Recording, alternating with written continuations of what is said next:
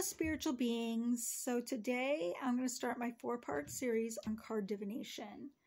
Card divination can be a few different forms. It could be oracle, tarot, or what I like to use, playing cards. So playing cards were the first ones I ever learned, and ever since then I've been terrible at tarot. Because I love my playing cards so much that I am constantly looking up what this card means or this card means when I use my tarot or oracle deck. And that's why I only own one tarot and oracle deck, because I am terrible at tarot. So I'm going to teach you what form of card divination I use, and maybe you want to learn it, and if you do, maybe you'll enjoy it as much as I do. So I'm going to start off with my favorite suit, which is the suit of hearts. Hearts are about feelings and things that are close to you. They could be about family, romance, emotion, home. So the first card I'm going to pull is the Ace of Hearts. Ace of Hearts. Ace of Hearts, yes. So Ace of Hearts is about new beginnings, such as a new relationship, good news for yourself. Maybe somebody close to you has good news. It could mean new marriage, things like that. So that's what the Ace of Hearts means.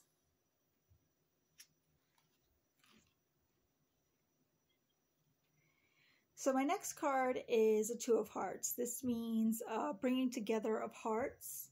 It means quality time with a loved one or, you know, a romantic partner. Three of Hearts this one might be a little obvious. This means a third wheel. This also indicates a lack of commitment in a relationship or somebody trying to come into your relationship as a third party.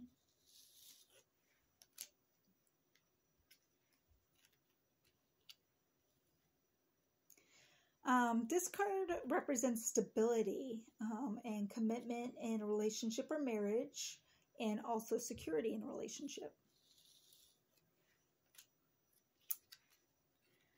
Five of Hearts. Five of Hearts means a change.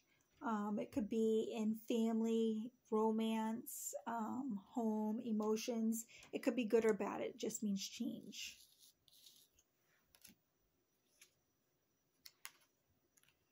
Six of Hearts. Six of Hearts is, it's a time of peace and harmony.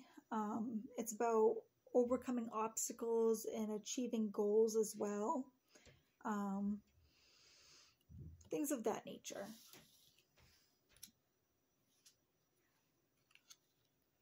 So Seven of Hearts, this represents a friend or partner, a family member who is not very dependable and is a big letdown.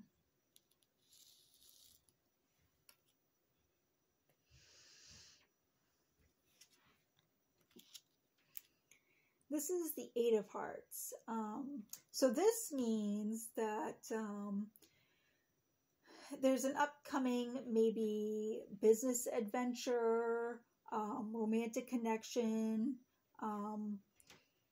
and maybe you'll meet somebody at a social event, things like that. So this is about a social event and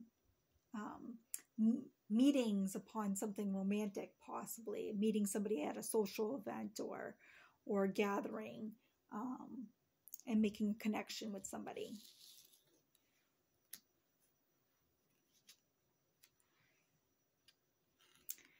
This is for kind of like a disappointment in a relationship. It's about wishing for more in a relationship, maybe wishing for an engagement or having a baby, things of that nature. All right, and 10 is good news is coming. Maybe there's a event like a wedding or gathering of love, even a baby shower possibly. Good things ahead. Means good things. So the Jack of Hearts could be male or female. This is a non-gender card. It could be either or. This represents a best friend or a lover. That's just all it does. It just represents somebody that you have some sort of either friendship with or relationship with.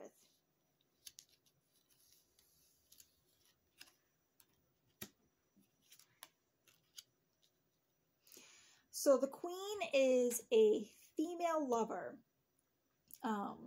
This can also represent a mother or sister, or somebody that you fantasize about or pine over.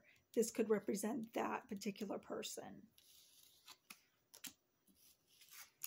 And lastly, we have the King, which of course represents a male of romantic or affectionate ways. It can also just represent a father or a brother or something of that nature. This is basically a representation of male in the Hearts family. So